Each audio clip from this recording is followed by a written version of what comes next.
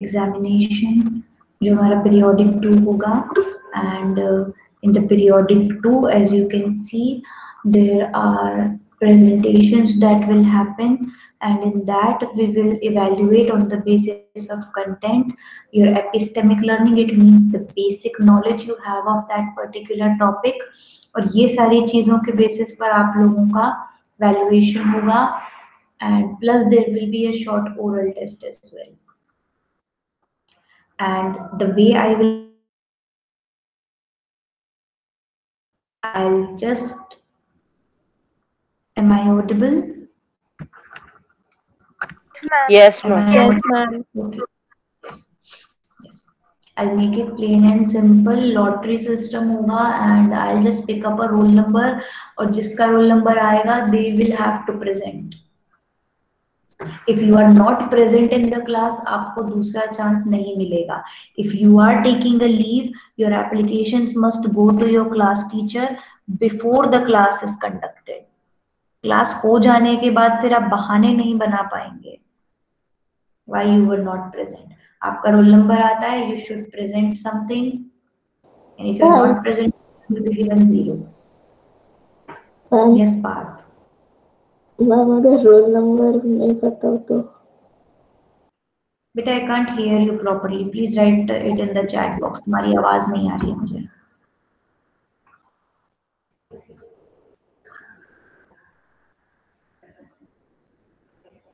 other than that anybody has any question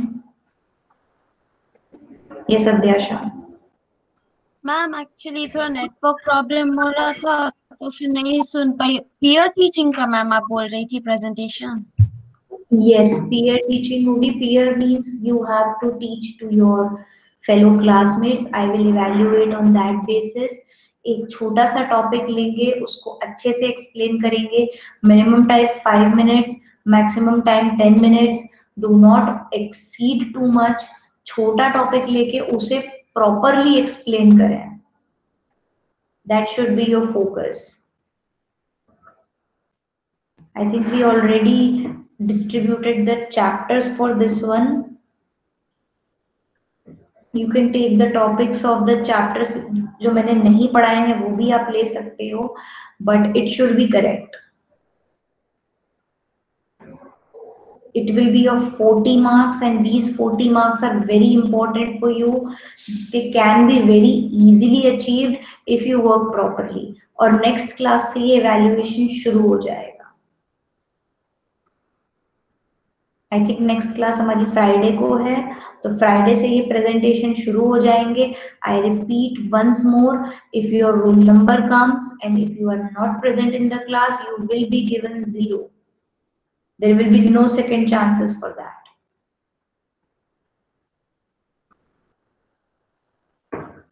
yes any questions by anyone I will tell you your name also with the roll number na I know your roll number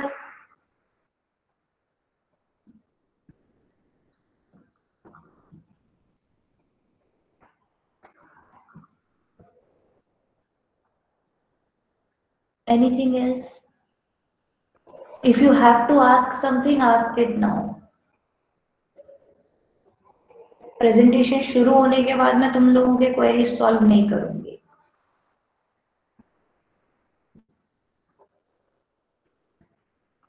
yes you can take any topic see you have to teach that topic completely suppose if you are trying to teach the conventional sources of energy तो conventional sources of energy में you can start with all the conventional sources in short you can explain them all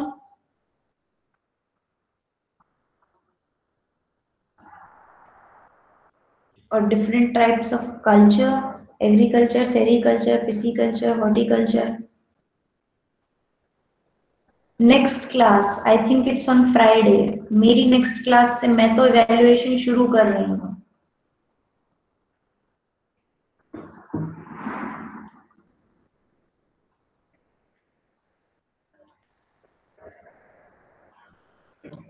और आज के agenda में क्या था पहले हम लोगों ने क्या डिसाइड किया था क्या करना है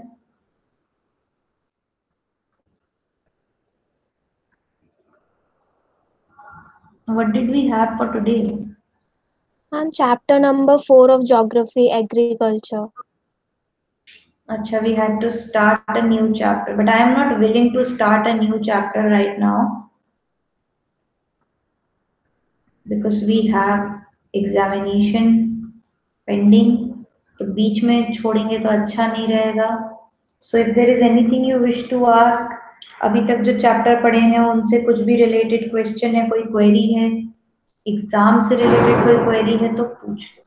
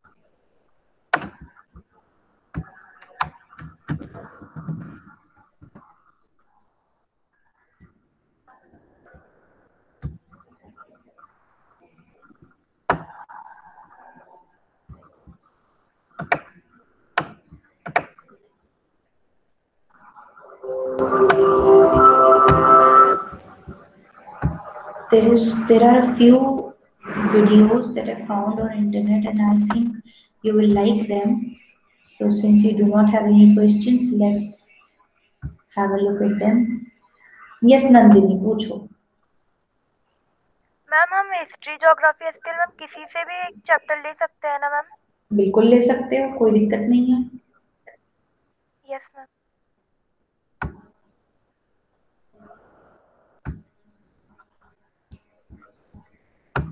If you cannot hear the video properly, just rejoin the meeting.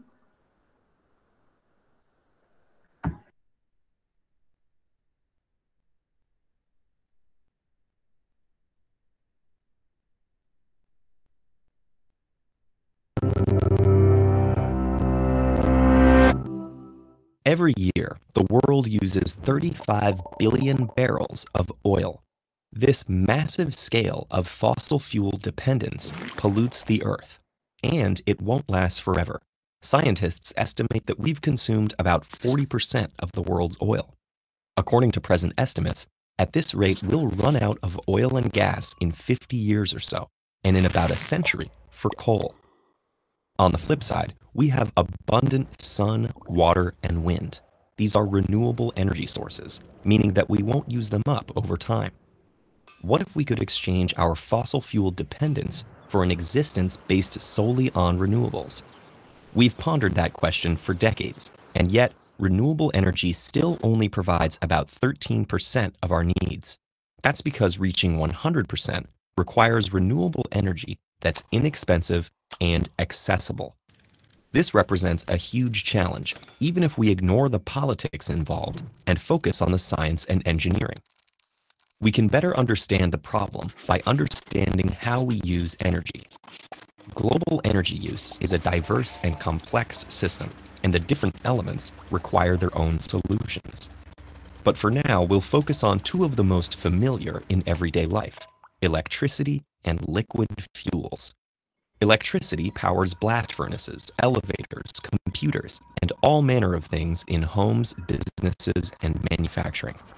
Meanwhile, liquid fuels play a crucial role in almost all forms of transportation.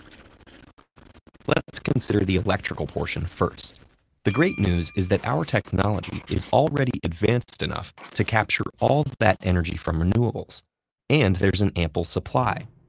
The sun continuously radiates about 173 quadrillion watts of solar energy at the Earth, which is almost 10,000 times our present needs.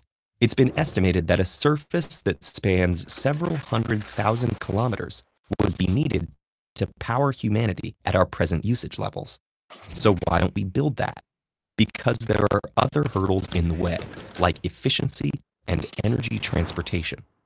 To maximize efficiency, solar plants must be located in areas with lots of sunshine year-round, like deserts. But those are far away from densely populated regions, where energy demand is high. There are other forms of renewable energy we could draw from, such as hydroelectric, geothermal, and biomasses, but they also have limits based on availability and location. In principle, a connected electrical energy network with power lines crisscrossing the globe would enable us to transport power from where it's generated to where it's needed. But building a system on this scale faces an astronomical price tag. We could lower the cost by developing advanced technologies to capture energy more efficiently. The infrastructure for transporting energy would also have to change drastically. Present-day power lines lose about 6 to 8% of the energy they carry because wire material dissipates energy through resistance. Longer power lines would mean more energy loss. Superconductors could be one solution. Such materials can transport electricity without dissipation. Unfortunately, they only work if cooled to low temperatures, which requires energy and defeats the purpose. To benefit from that technology, we'd need to discover new superconducting materials that operate at room temperature. And what about the all-important oil-derived liquid fuels? The scientific challenge there is to store renewable energy in an easily transportable form. Recently, we've gotten better at producing lithium-ion batteries, which are lightweight and have high energy density. But even the best of these store about 2.5 megajoules per kilogram. That's about 20 times less than the energy in 1 kilogram of gasoline. To be truly competitive, car batteries would have to store much more energy without adding cost. The challenges only increase for bigger vessels like ships and planes. To power a cross-Atlantic flight for a jet, we'd need a battery weighing about 1,000 tons. This too demands a technological leap towards new materials, higher energy density, and better storage. One promising solution would be to find efficient ways to convert solar into chemical energy. This is already happening in labs, but the efficiency is still too low to allow it to reach the market. To find novel solutions, we'll need lots of creativity, innovation, and powerful incentives. The transition towards all renewable energies is a complex problem involving technology, economics, and politics. Priorities on how to tackle this challenge depend on the specific assumptions we have to make when trying to solve such a multifaceted problem. But there's ample reason to be optimistic that we'll get there. Top scientific minds around the world are working on these problems and making breakthroughs all the time. And many governments and businesses are investing in technologies that harness the energy all around us. TED Ed is a nonprofit. If you value our work, please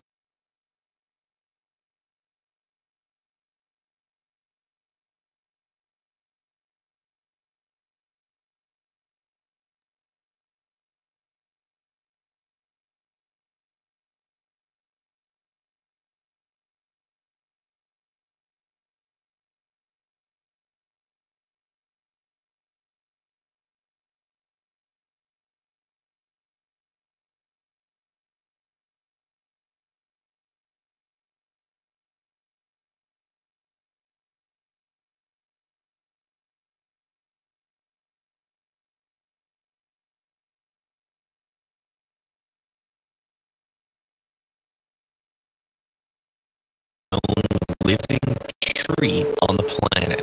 Nicknamed General Sherman, this giant sequoia has sequestered roughly 1,400 tons of atmospheric carbon over its estimated 2,500 years on Earth. Very few trees can compete with this carbon impact, but today, humanity produces more than 1,400 tons of carbon every minute. To combat climate change, we need to steeply reduce fossil fuel emissions and draw down excess CO2 to restore our atmosphere's balance of greenhouse gases. But what can trees do to help in this fight? And how do they sequester carbon in the first place? Like all plants, trees consume atmospheric carbon through a chemical reaction called photosynthesis. This process uses energy from sunlight to convert water and carbon dioxide into oxygen and energy-storing carbohydrates. Plants then consume these carbohydrates in a reverse process called respiration, converting them to energy and releasing carbon back into the atmosphere. In trees, however, a large portion of that carbon isn't released and instead is stored as newly formed wood tissue. During their lifetimes, trees act as carbon vaults, and they continue to draw down carbon for as long as they grow. However, when a tree dies and decays, some of its carbon will be released back into the air. A significant amount of CO2 is stored in the soil, where it can remain for thousands of years. But eventually, that carbon also seeps back into the atmosphere. So if trees are going to help fight a long-term problem like climate change, they need to survive to sequester their carbon for the longest period possible, while also reproducing quickly. Is there one type of tree we could plant that meets these criteria? Some fast-growing, long-lived, super-sequestering species we could scatter worldwide. Not that we know of, but even if such a tree existed, it wouldn't be a good long-term solution. Forests are complex networks of living organisms, and there's no one species that can thrive in every ecosystem. The most sustainable trees to plant are always native ones, species that already play a role in their local environment. Preliminary research shows that ecosystems with a naturally occurring diversity of trees have less competition for resources and better resist climate change. This means we can't just plant trees to draw down carbon. We need to restore depleted ecosystems. There are numerous regions that have been clear-cut or developed that are ripe for restoring. In 2019, a study led by Zurich's Crowther Lab analyzed satellite imagery of the world's existing tree cover. By combining it with climate and soil data and excluding areas necessary for human use, they determined Earth could support nearly 1 billion hectares of additional forest. That's roughly 1.2 trillion trees. This staggering number surprised the scientific community, prompting additional research. Scientists now cite a more conservative but still remarkable figure.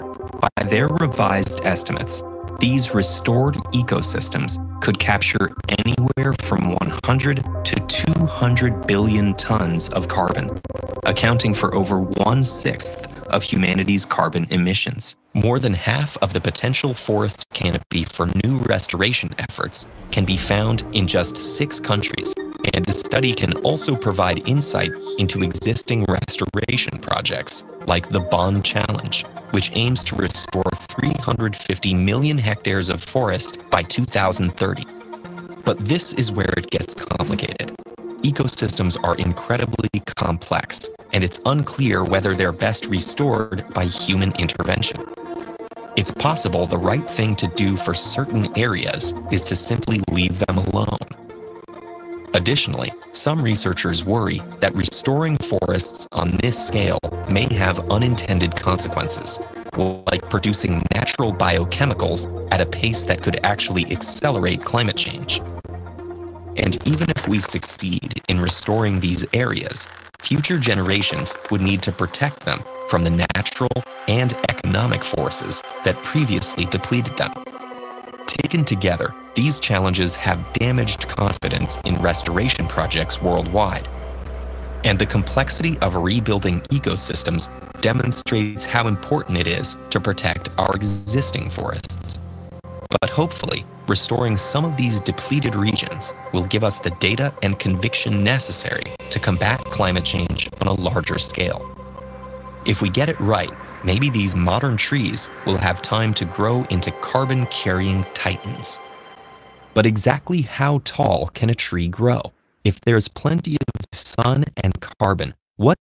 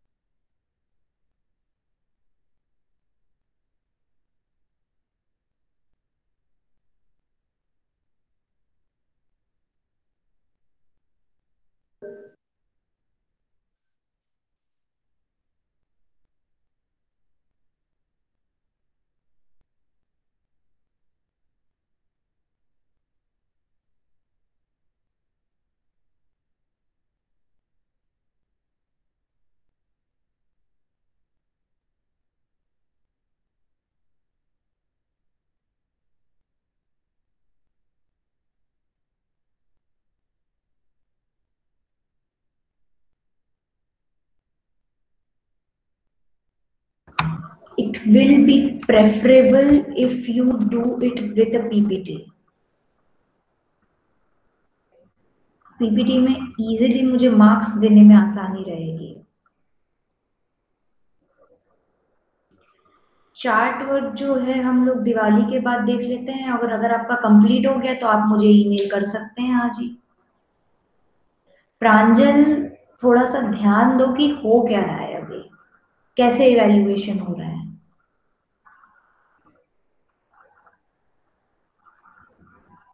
जितने chapter पढ़ाए हैं everything is game for oral test. जो पढ़ाया है उसमें से किसी भी चीज का ओरल टेस्ट हो सकता है.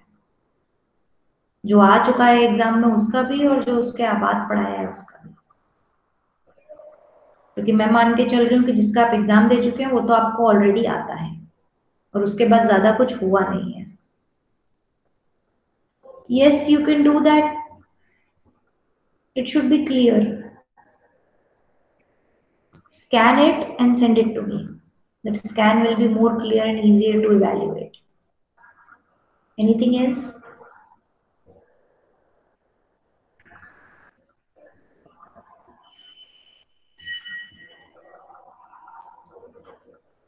Yes, Tanushri. मैम हमें पीपीटी के फॉर्म में एक चैप्टर एक्सप्लेन करना है, पर मैम वो चैप्टर तो बहुत ज़्यादा बड़ा होगा, तो आप पार्ट्स में डिवाइड करोगे उसे? बेटा मैंने आपके ऊपर छोड़ दिया है कि आप उस चैप्टर का कोई सा भी पार्ट लेके एक्सप्लेन करिए. मेरे लिए ये जरूरी नहीं है कि आपने एग्जैक्टली क्या लिया. मेरे लिए ये जरूरी है कि आपने जो भी लिया वो आपने कितना अच्छे से एक्सप्लेन किया. I am not putting pressure on anyone कि ये ही करना है या इसको ऐसे ही करना है. It is up to you. जो आपको इजी लग रहा है, जो आपको अच्छा लग रहा है. मुझे आपकी स्किल चेक करनी है कि आप कितनी इजीली सामने वाले को पढ़ा सकते हो.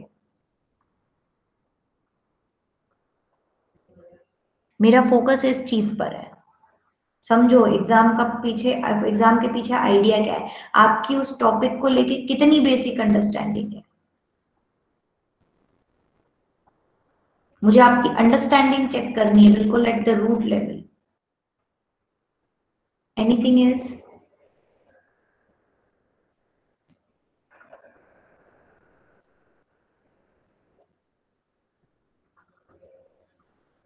Okay, fine. Let's watch one more video I found. I'm liking that one too.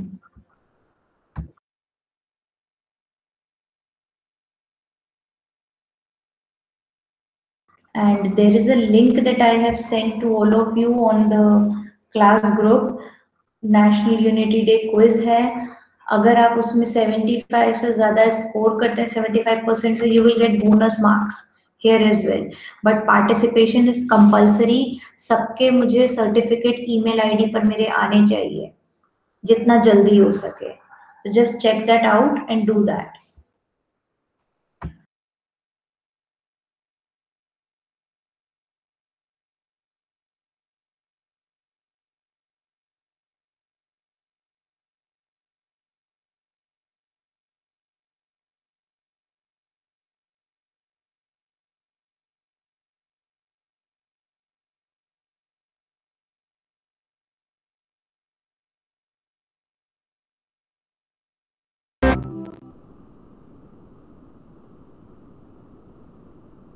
In 1842, Mexican farmer Dionisio Pulido thought he heard thunder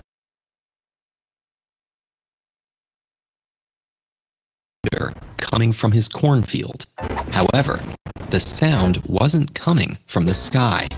The source was a large smoking crack emitting gas and ejecting rocks. This fissure would come to be known as the volcano Paracutin, and over the next 9 years, its lava and ash would cover over 200 square kilometers. But where did this new volcano come from, and what triggered its unpredictable eruption? The story of any volcano begins with magma. Often, this molten rock forms in areas where ocean water is able to slip into the Earth's mantle and lower the layer's melting point. The resulting magma typically remains under the Earth's surface thanks to the delicate balance of 3 geological factors: The first is lithostatic pressure. This is the weight of the Earth's crust pushing down on the magma below. Magma pushes back with the second factor, magmastatic pressure. The battle between these forces strains the third factor, the rock strength of the Earth's crust.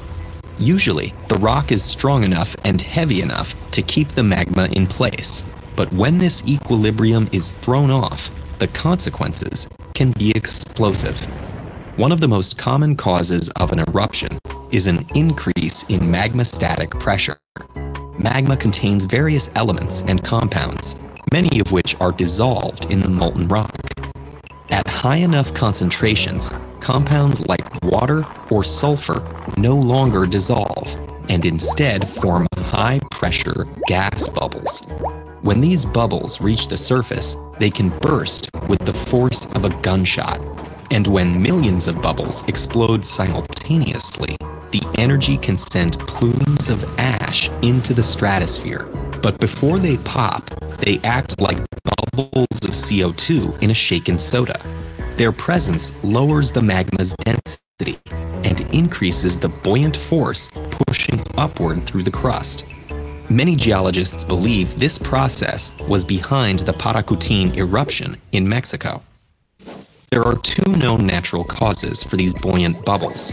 Sometimes, new magma from deeper underground brings additional gassy compounds into the mix. But bubbles can also form when magma begins to cool. In its molten state, magma is a mixture of dissolved gases and melted minerals. As the molten rock hardens, some of those minerals solidify into crystals. This process doesn't incorporate many of the dissolved gases, resulting in a higher concentration of the compounds that form explosive bubbles. Not all eruptions are due to rising magmastatic pressure. Sometimes the weight of the rock above can become dangerously low. Landslides can remove massive quantities of rock from atop a magma chamber, dropping the lithostatic pressure and instantly triggering an eruption. This process is known as unloading, and it's been responsible for numerous eruptions, including the sudden explosion of Mount St. Helens in 1980. But unloading can also happen over longer periods of time due to erosion or melting glaciers. In fact, many geologists are worried that glacial melt caused by climate change could increase volcanic activity. Finally, eruptions can occur when the rock layer is no longer strong enough to hold back the magma below. Acidic gases and heat escaping from magma can corrode rock through a process called hydrothermal alteration, gradually turning hard stone into soft clay. The rock layer could also be weakened by tectonic activity. Earthquakes can create fissures, allowing magma to escape to the surface, and the Earth's crust can be stretched thin as continental plates shift away from each other. Unfortunately, knowing what causes eruptions doesn't make them easy to predict. While scientists can roughly determine the strength and weight of the Earth's crust, the depth and heat of magma chambers makes measuring changes in magmastatic pressure very difficult. But volcanologists are constantly exploring new technology to conquer this rocky terrain. Advances in thermal imaging have allowed scientists to detect subterranean hotspots. Spectrometers can analyze gases escaping magma, and lasers can precisely track the impact of rising magma on a volcano's shape. Hopefully, these tools will help us better understand these volatile vents and their explosive eruptions. Did you know that there's an even more explosive and destructive kind of volcano known as a supervolcano? 650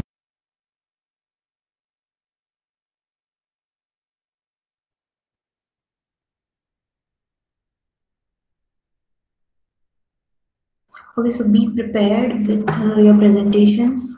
Yes, Adyasha, पूछिए.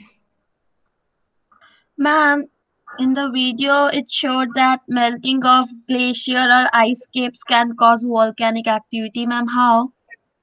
It changes the structure of Earth, na? See, when the ocean, when the glaciers are melting, basically temperature change हो रहा है, उसकी वजह से crust में effect आ रहा है, crust में effect आ रहा है, उसकी वजह से magma static pressure it changes, and when it changes, then there is a chance that volcanic eruption might happen. Ma'am, what causes the pressure, the magma static pressure?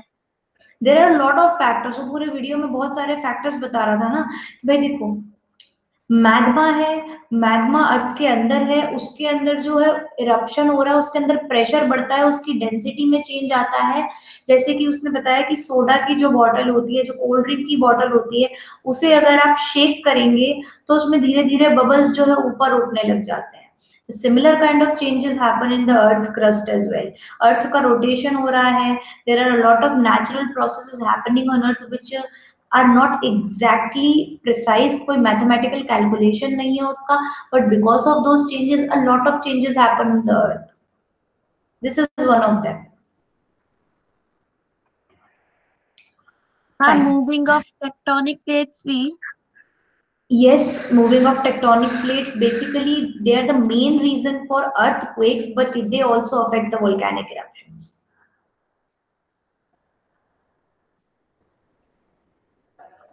ठीक है, so that will be all for today. Thank you, Sairam, and be prepared with your presentations in the next class.